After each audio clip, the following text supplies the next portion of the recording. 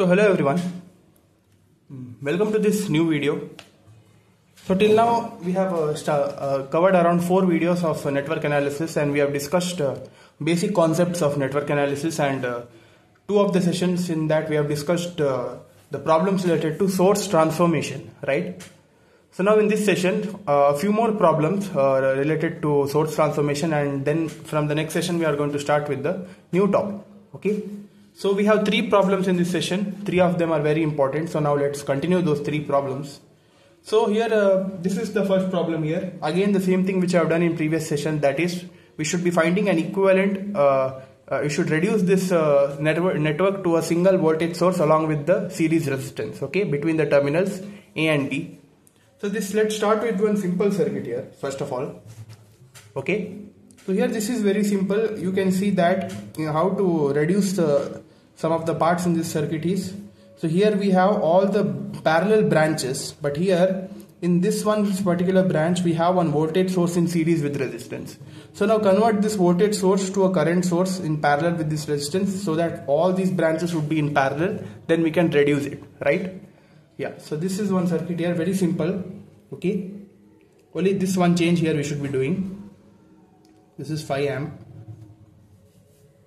so keep this 5 ampere as it is, 2 ohm resistor as it is, this 2 ohm resistor as it is, and here see the direction of voltage plus minus, so arrowhead would be upwards. Okay, then this 3 ohm,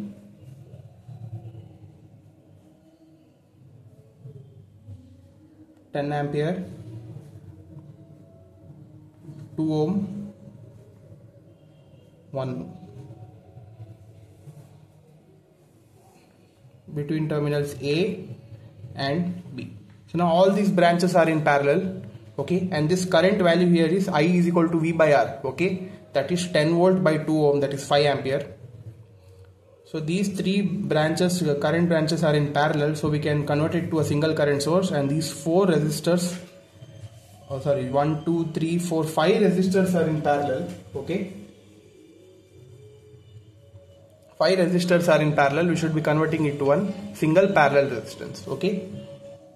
That is, first these 3 voltage current sources, that is 1, 2, 3, all are having the same direction, so all should be added. 5 plus 5 plus 10, that is 20. So this is 20 ampere. Along with that,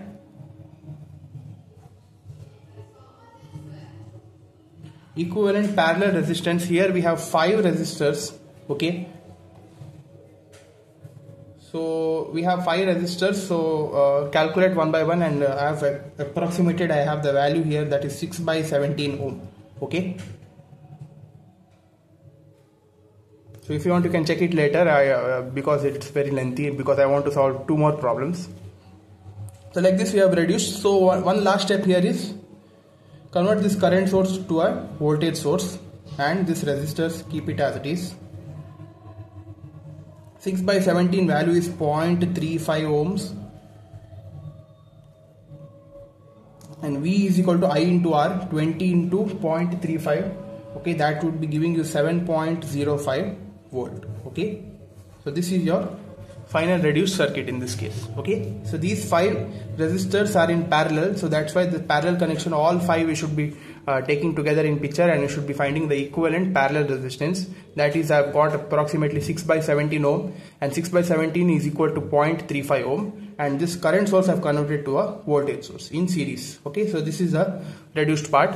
So this was one simple problem. So now without wasting any time, let's get to the next question now. So this is the next question here. Determine the current in 12 ohm resistor, okay. So this is this 12 ohm resistor shown in the figure using source transformation, okay, and we should be finding the current I of 12 ohm in this case. So I told you, right, whenever they give this kind of question, which resistor they have mentioned, either current or voltage, that resistor till the end step we should not be touching that, okay, we should not be considering it to picture. So this branch here we should be neglecting and consider this part of the circuit only, and try to reduce this part, and we should not touch this 12 ohm resistor till the end step. So first here, how can we reduce this circuit here? You can see here we have one branch here like this in an cross manner, but if you see carefully, this branch is connected between these 2 points, and this points, right, it can be anywhere in these 2 lines. Okay, so that's why this circuit looks a bit complicated. First, rewrite the circuit in a simpler fashion, that is 12 ohm, 24 ohm and minus plus. Okay, I've just interchanged the type of writing this voltage source here. Then now write this branch like this, 48 amps. Okay, so this is 60 volt, 2 ohm, 4 ohm,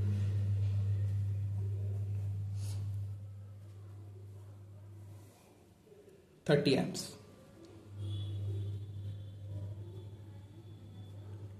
48, 240, 24, 12.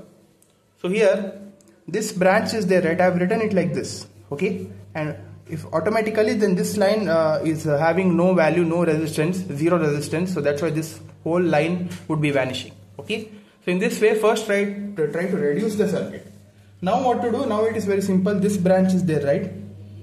Okay, convert this voltage source to a current source in parallel resistance. Okay, so that we can add the 2 current sources and we can reduce the circuit. Okay, very easy. Let's do that.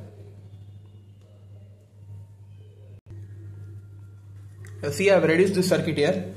So now this voltage source is replaced by this current source, so with the direction of current like this, downwards, since it is minus plus. So I is equal to V by R, that is 240 by 24, that is 10.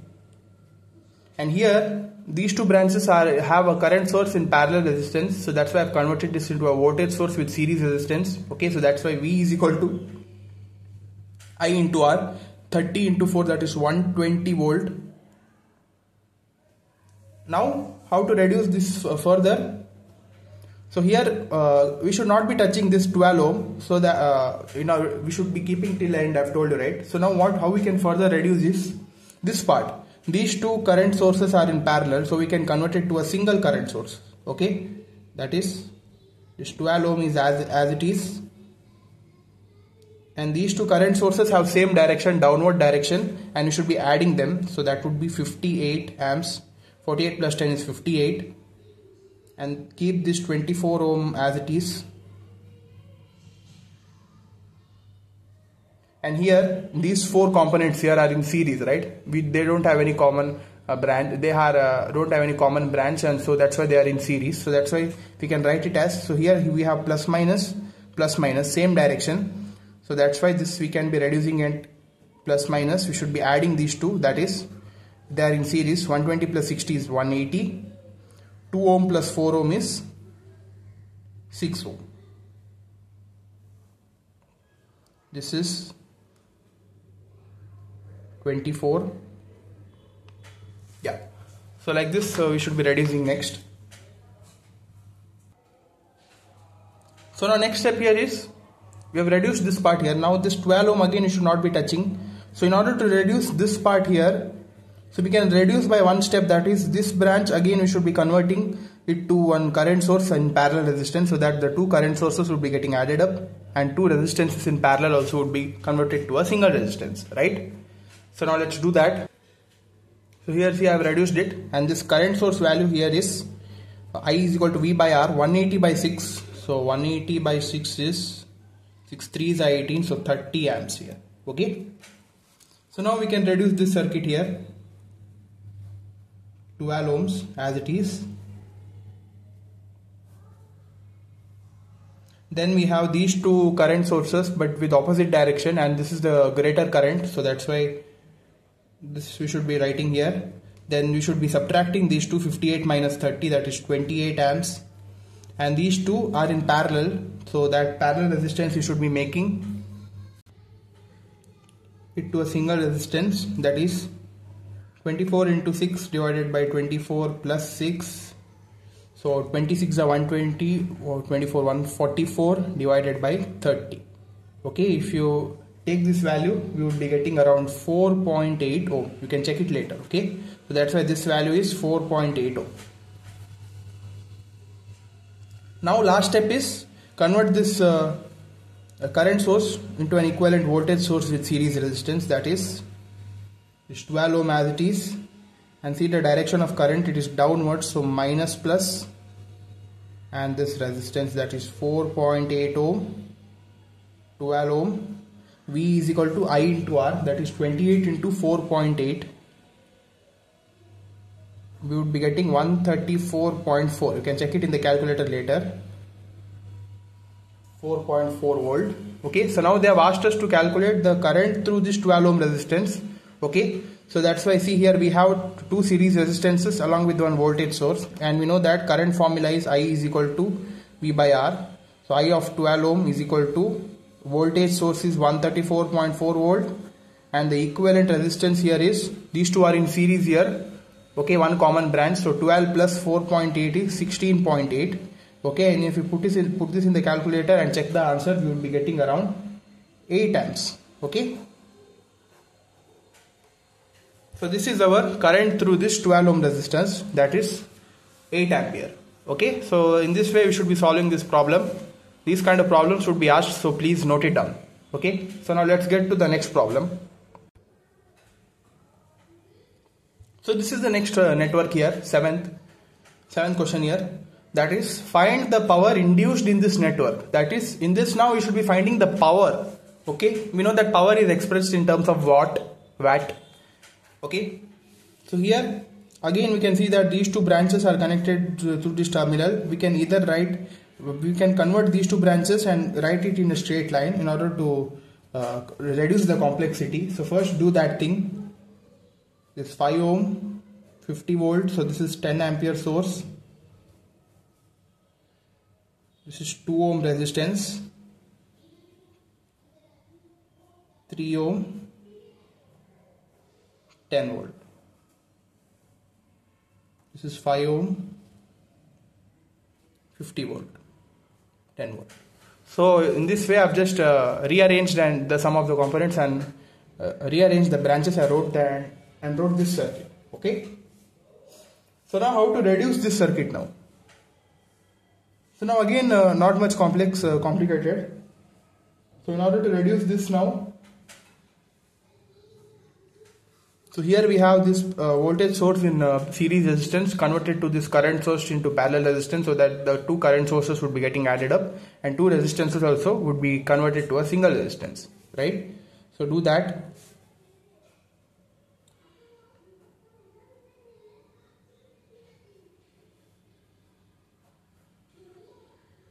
Ampere,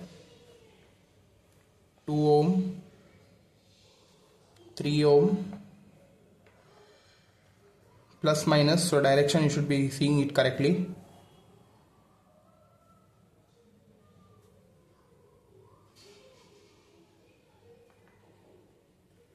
And I is equal to V by R, 10 by 3, so that is around 3.333, but do one thing, keep 10 by 3 as it is. Okay, so write it as 10 by 3 amps. So the next step is add these two current sources, same direction, so that would be 10 plus 10 by 3, that is 30 plus 10 by 3, 40 by 3. Okay, do write that 40 by 3, and these two are in parallel, so that is 2 into 3 by 2 plus 3. 2 3s are 6 and 2 plus 3 is 5. 6 by 5. Okay, 6 by 5 if we do, we would be getting answer as 1.2 ohms. So this is our equivalent resistance. So write that 5 ohm, 50 volt, one current source, one resistance. So current source value is 40 by 3 amps. This is 1.2 ohm, 5 ohm, 50 volt. So here we have reduced the circuit here. Now again nothing much to do. This whole branch voltage current source in parallel converted to a voltage source in series resistance, that is 5 ohm, 50 volt as it is. Then see the direction of current, that plus minus in series. So that is 5 ohm, 50 volt. This is 1.2 ohm. And this voltage value is now V is equal to I into R, 40 by 3 into 1.2. Okay, that is 3 ones are 3.4s are. So 40 into 0.4.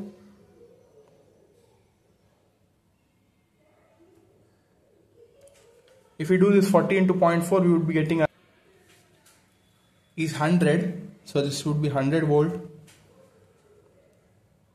Now nothing much to do. Now